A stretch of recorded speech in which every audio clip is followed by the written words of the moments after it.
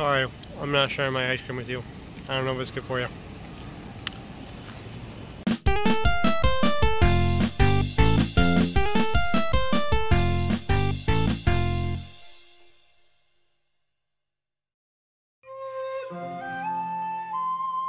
Having taken the Shinkansen from Okayama, I arrived in Hiroshima, a city I've always wanted to visit.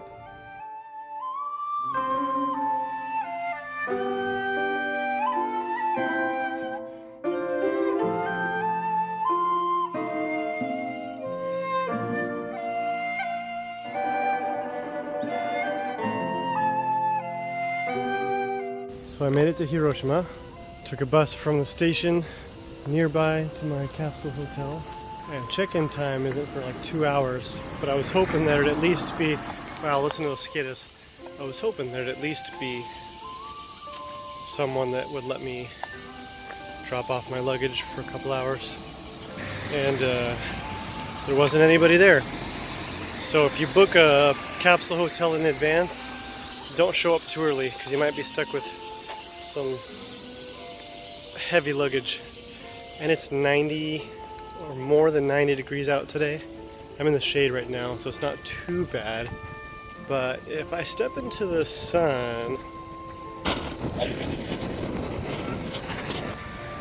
just sitting here eating some ice cream, trying to cool down.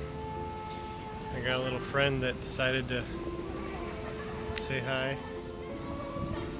Hello. Oh.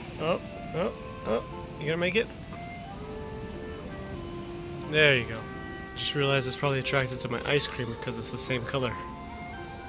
You wanna see? Oh. He touched it and licked it. Oh! Is that good for bugs? I have no idea. I think it likes it. I'm not sure if it's good for it though.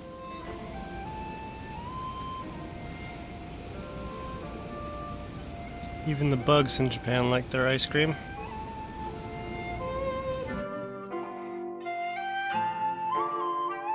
I said goodbye to my new bug friend and finally checked into my hotel.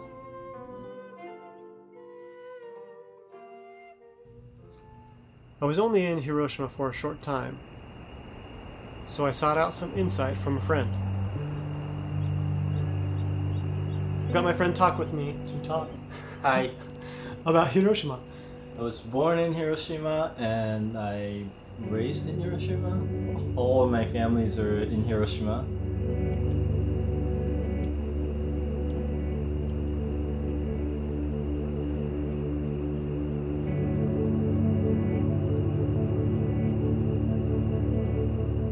It's easy to wander around the park for hours and reflect. The weather was great while I was there, and there were fresh flowers on display from the anniversary. There was also signs of solidarity from other countries. The memorial park is very beautiful and it's designed very well. I was only there for like 36 hours. I didn't get to soak in very much, but I loved what I saw. Hiroshima felt very peaceful. It's pretty common for people to come up and talk to me in Japan. I don't know if it's just because I'm a foreigner or because, I don't know why, but in Hiroshima, that felt like especially as much.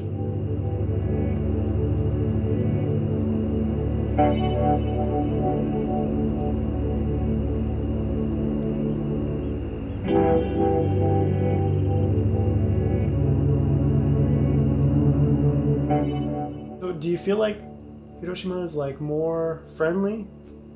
Yeah, I think so. I live in Portland, right? And I feel like there is a similarity in like Portland people, Hiroshima people, because you know, people are like kind of laid back a little bit and they're pretty friendly, and especially to foreigners.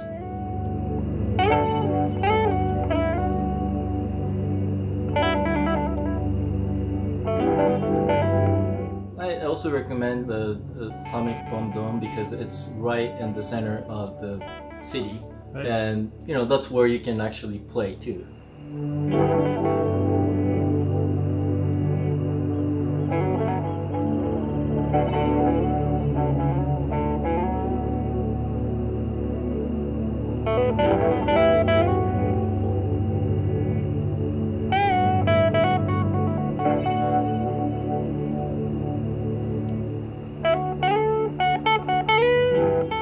actually kind of get emotional when I'm there. So before I showed up to the Peace Park, I kind of thought to myself, like, will I feel any emotions? But as soon as I got to the tower with the child on top, I was like, I got really emotional. I had to like cut off myself from recording because I was just like in tears.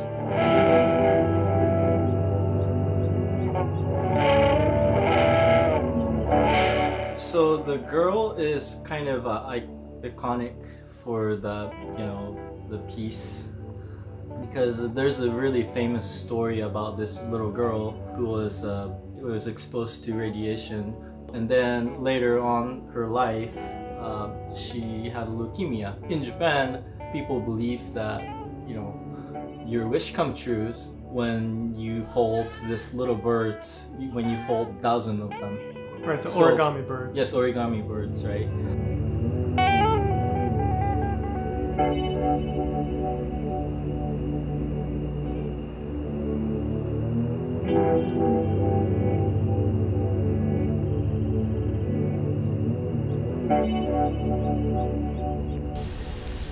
Being at the Hiroshima Peace Park, seeing the atomic dome, it's kind of a sobering experience, especially as a dad, being at the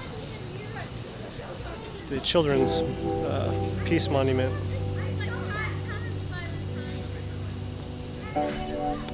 Kind of at a loss for words. I didn't think I'd be very emotional being here. But, some parts emotional, some parts hopeful, I guess. There was recently a festival, or not a festival, but a anniversary here at the park, I believe just a few days ago. And I'm not sure all the activities that went on. I'm sure there was seeing other children come here and making origami cranes, hoping for peace, ringing the bell over there.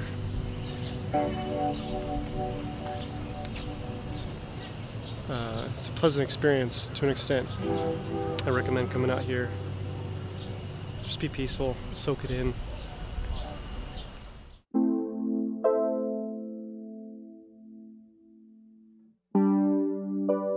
People in Hiroshima get like educated a lot, right? Especially your relatives are exposed to radiation. Both of my grandpa and grandma were actually there when it happened. So, you know, they were exposed to radiation as well. You know, luckily they were a little bit far out.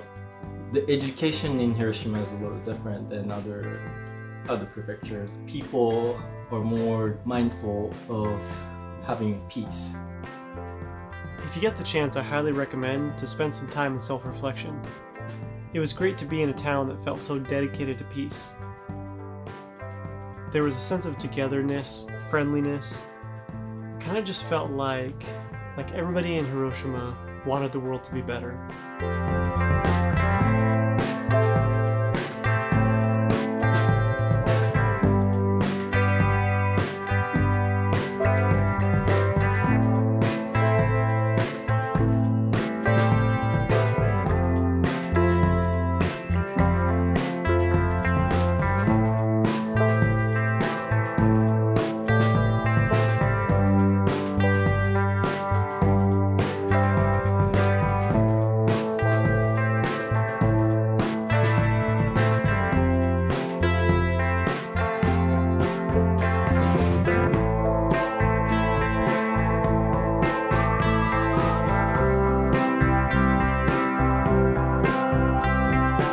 Next stop for the day was Orizuru Tower.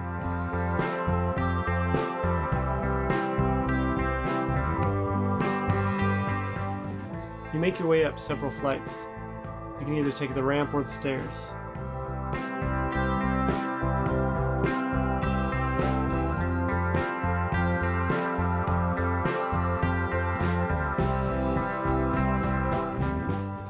There's great art to see.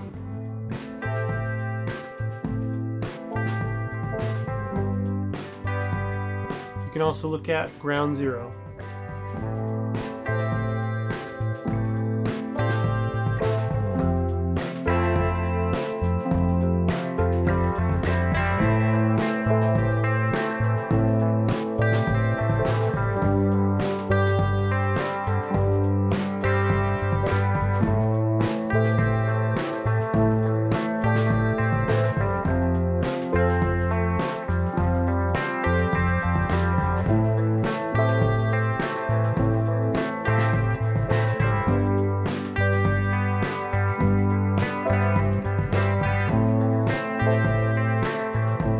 Once you get to the top, you have the opportunity to make your own paper origami crane.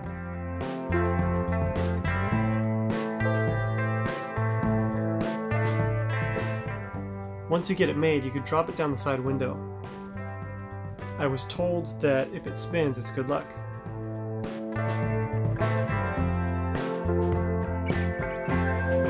Don't forget to see the attractions up there too.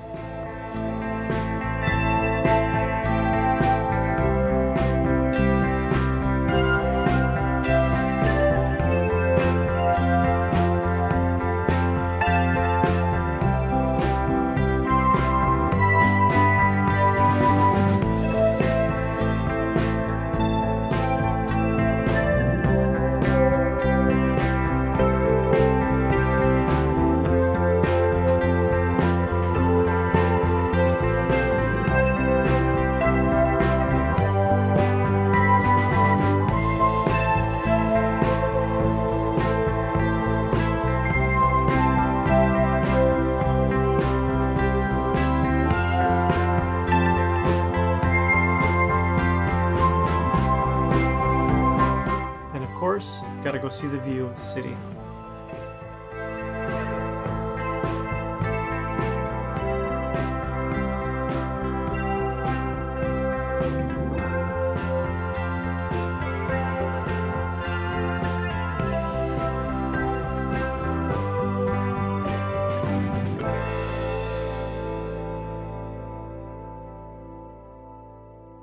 Now, Hiroshima is not all about being somber. Hiroshima also has fun. On your way down the tower, you can slide. Even adults can do it.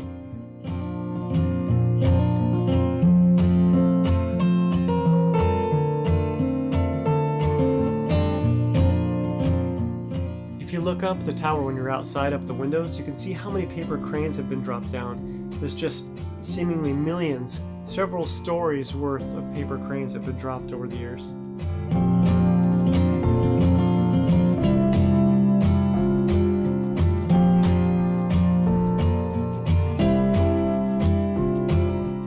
Don't forget to walk around and enjoy your time.